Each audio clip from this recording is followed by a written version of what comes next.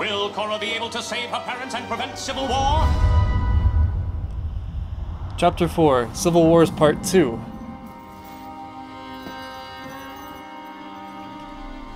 You're making a mistake. I wish it hadn't come to this. Right. The old "I wish it hadn't come to this" line. I've appointed Judge Hota to oversee the trial. Uncle, my parents had nothing to do with the men who attacked you. So we should have nothing to worry about. I hope so. Korra knows this is wrong, right? But Udalak has established such a strong hold over her. She's not confident enough to resist it. She completely adopted the idea that Udalak was her master and that he was going to help her become everything she ever dreamed of. Now she's like one step too far into that relationship and into that ideal. Where's Varrick? We should have closed our deal an hour ago. Would you relax? This place is great. And the best part about it, Eska doesn't know I'm here. Yeah. Uh-oh. I wasn't hiding, hey. I wasn't hiding. I'm not on the hunt for you, currently. Ooh. Boyfriend, bow to me when I exit. Yes, my sweet koala otter. You are so cute when you grovel. Is it worth it? Don't let her treat you that way. I tried to break up with her, but Mako gave me terrible advice. Thank you, Mako. Yeah, it's all Mako's fault. You need to be honest with her. Tell her how you really feel. Honesty is for fools, kid. There he is, the man himself. If you want to ditch this girl, then make Is he in the yourself platypus scarce. bear? Disappear like I did. That's what I said last episode. Is that Julie? Oh Your my God. assistant's in there too? You forgot the honey! Sorry, sir. I got a little something for you round back. Round back. Oh, okay. Iki, where are you? Shoot! Go bother someone else. Everybody here? Iki! Oh, thank goodness. Is she like Lord of the Lemurs or something? This is Aw, going to be a that's civilized breakfast. Do I have to go now? Actually, is there room for one more? Can they be my new brothers and sisters too? One thing I realized later after watching the last episode, there's a part in the last episode where Pema scolds her kids and says, "Why can't you guys get along?" Right? That was foreshadowing for Tenzin, Kaya, and Bumi and their adventure into the mountain where they didn't get along. I'm wondering what the other connections are between Aang's kids and Tenzin's kids. Where did the meeting happen? My parents' house. And who led this meeting? Your Honor, if I may. May what? May I declare a mistrial? Sit down. A for effort. My parents are innocent. I've heard all I need to. I'm so confused about this political system. Like, did Udalak just roll up and install his own government? Or is this guy part of the Southern Water Tribe? I just need to be honest with you. You know, when we first met, there was this crazy spark, but I'm starting to feel like that spark is fading. I agree. It is as if a great chasm has formed between us and nothing can bridge it. Oh yes, I am so glad. And that chasm is named Desna. Nothing that is, except marriage. Oh! We will wed at sunset. You may express your joy through tears. On the charge of treason, you are all found guilty. The punishment for this crime is death. No, that's not gonna happen. Korra? So about this balance thing, Korra's gonna balance her foot right up your head. You take their lives and I'll take yours. Korra, calm down. I'll talk to him. Right. Good cop, bad cop. Show these men and my brother mercy. Very well. Your lives will be spared, but you will live them out in prison.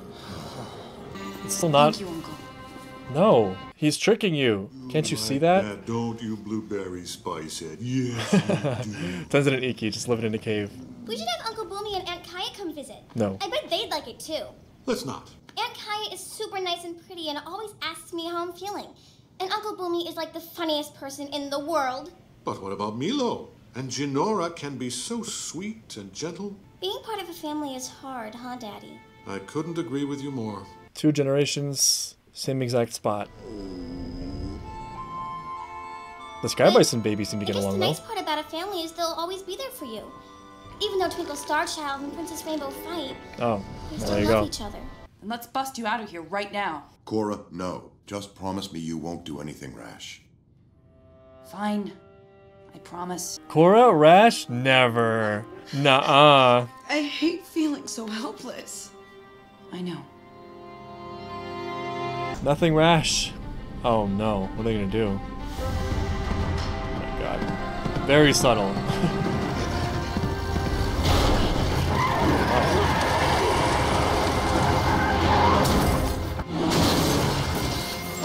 I was just following Unalak's orders.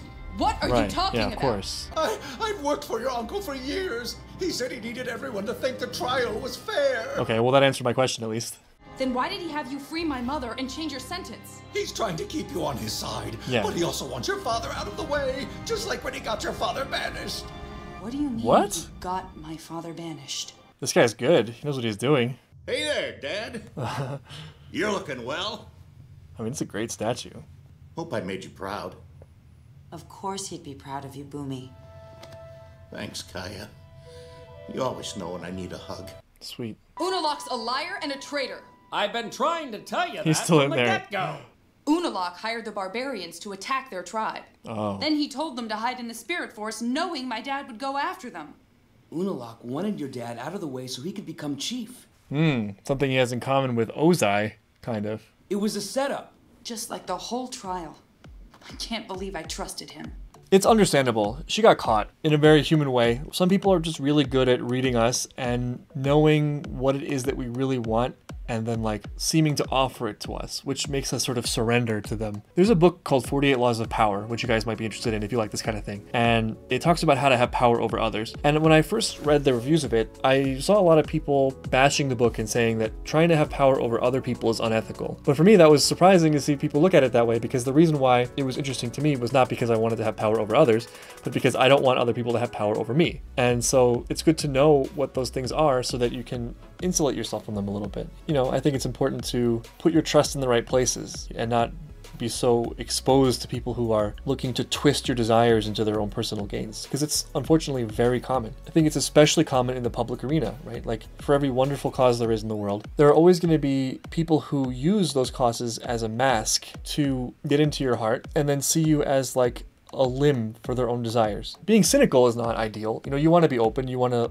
be a warm person, you want to engage with the world, but I think that the more you understand your own vulnerabilities, your own weaknesses, and the more you understand common tools of exploitation, the better your choices become about who to trust and who to open your heart to and who to be convinced by. You know, we all have vulnerabilities, we all have hopes and dreams that people can exploit. Anyone who thinks otherwise, anyone who thinks they're totally immune to that, in a way might be the most vulnerable, because that probably means there are blind spots. I'm busting my father and the rebels out of jail. Will you help me or not? Of course I'll help. Me too. Count me in. Are you gonna do it in the bear platypus suit? No, stop it. Oh, that's cute though. I don't even want to know. That she decided we should get married! Sorry. I kinda like his hair, The though. guy is supposed to give the girl the betrothal necklace. I guess Eska didn't get the memo. Look, the only way to deal with crazy women is to lie big and leave fast. Lucky for you, Varrick's got your back. Oh my god. What? What the hell? Lie big and leave fast? Words to live by. Varrick, my man. I'm not condoning that behavior. I just, with the confidence with which he said that is staggering. I'm gonna get that tattooed on my forehead. You know what? Forget everything I ever said about being a good person. I'm joining the Varrick school of living. He's convinced me. What's weird about Varrick right now, though, is like, he's not good, right? Like, just because we happen to find out that Unalak did something terrible, Varrick was plotting this thing before we knew that. And I don't think he knows that. So, he's not like a trustworthy person. I mean, well, duh. Lie big and leave fast. Not you, though. You're stuck. Congratulations, by the way. But I still expect you to show up. I can't do this by myself. Yeah, well, how much do you need? 2 weeks. 2 days. Where's my father? On a ship headed to the northern tribe. As the Avatar, you cannot threaten war. You must remain neutral. You're not really neutral if you're being controlled. You got this, Korra. I believe in you. You don't want unity. You want power. I see she's been watching a Goodwin TV. You got him banished so you could become chief, and I bet it just killed you to learn he was the Avatar's father. No wonder you kept trying to take me away from him. All I've ever wanted is to help you realize your destiny. He can't turn it off, this guy. You've served your purpose. Oh, that was cool.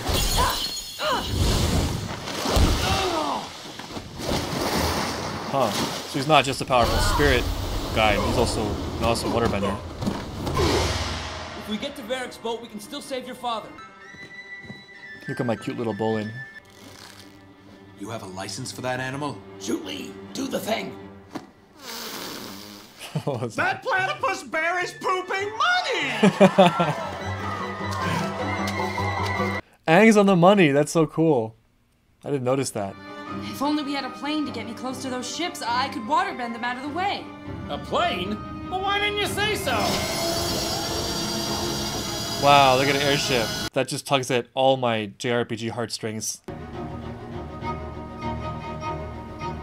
Captain, you're never gonna believe this. Right, platypus bears driving the ship. Jump! Wow.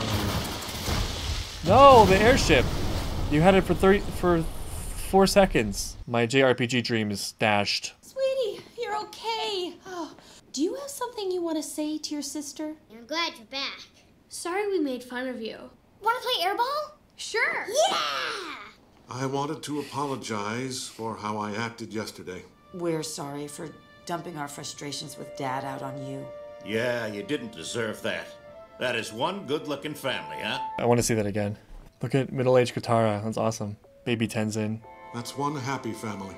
You know what they say, when it comes to family, nobody gets out unscathed. You can't really figure it out. I think it's partly a function of the fact that, like, your family is sort of a model for the world, and it's your testing ground. Like, puppies, and kittens too for that matter, they'll play fight, and they'll bite each other, but then they'll learn from their reaction of their siblings. So they know when they overstep the line, when they bite too hard. And that early socialization helps set them up for understanding boundaries in like social order. We think of ourselves as like superior to animals, right? But there's something similar there for us as well. We learn boundaries from our family, and we're socialized by our family, obviously. But with humans, it's weird because it's not as much physical as it is like deeply emotional. It's like we test each other's emotional boundaries all the time. We also workshop ourselves in front of our family, and so we're extra vulnerable with them. You're in this exposed state where you're developing yourself. So any injustice, any point where people actually cross the line and it's not play, it's like destruction or malice, that cuts so much deeper, and it leaves wounds that are way more lasting because it's like a sacred space, you know, where you're developing. So resentment forms more easily. But in a way, it's nice to think about it that way because then you can kind of, it's easier to forgive maybe. I've spoken about this a lot. It's like a big thing with me, the idea that realizing that people you look up to, your guardians, are the same as you, just as flawed. I really do think that that's a key thing to adopt in order to like free yourself of baggage. You know, at least that's been my experience. Anyway, to wrap up this long rant, I think the measure of health is not that there are fights or that there's conflict, but that the family can survive it and that they can make up when it's necessary, like both generations did in this episode. My own brother betrayed me. And our entire tribe. What's our next move? Yeah, that's what I was gonna ask. What's next? I'll be proud to fight alongside you, Dad. No, Korra. The best way for you to help is by getting the President of the United Republic on our side. The South can give Unalaq a good fight for a while, but we'll need the united forces in order to win this war. Time to enter politics. Not really Korra's strongest suit. I really need to thank you, Korra. For what? I started a civil war. Oh yeah, she freed him from... Exactly! Now Eska and I are officially broken up. Up, looks like we have company. Oh, and no. not the fun kind. What is that? Is it Eska? It is Eska. Oh no! Oh! That would be my darling Eska. Quick question, is this thing fast enough to get away from my crazy waterbending ex-girlfriend? Why do you think I built this boat?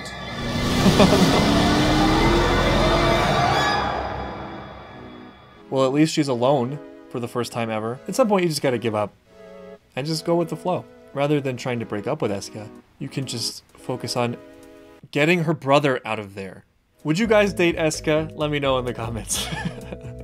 We had 2 Civil War episodes and no Civil War, but now the Civil War will begin. And Korra will enter politics, which is not her strongest suit. But I guess that means we're going to be introduced to the president, which I'm curious to see. Alright, that's the end of this episode. Thank you guys so much for watching, and we will see you next time.